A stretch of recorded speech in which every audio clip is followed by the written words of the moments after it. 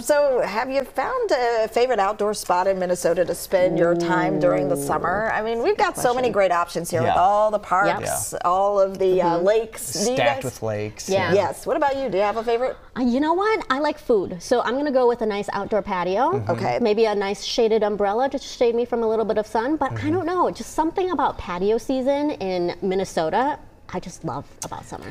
Yeah, those are always packed. Right? Always packed. Yeah. Yes, yes. That's also one of my favorites during the summer. Also, I had a chance recently to travel around and see some different parts of the state.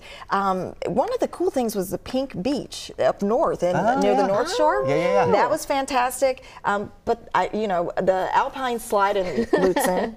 Now I want to go visit the one that John was telling us about, John Lauritsen, in his most recent Finding Minnesota. There's a timber twister in Duluth. That just looks so intense, but so fun at the same time. Yes. So that would be a favorite outdoor for me, I think. Yeah, North Shore is always great. I don't, you know, my favorite. I'm a big city guy, so I just love. I love being around the city here. Find a good, like you said, just find a pool, patio, rooftop pool for you. I'm not a big. I'm not like a huge lake person. Yes.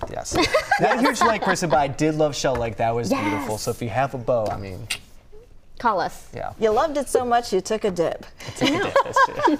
Thanks so much for just weighing in. Of course, we want to hear from you. Do you have a favorite outdoor spot in Minnesota to spend time during the summer? We want to hear from you. Just share your thoughts by going to WCCO.com/Facebook or comment on X, formerly known as Twitter.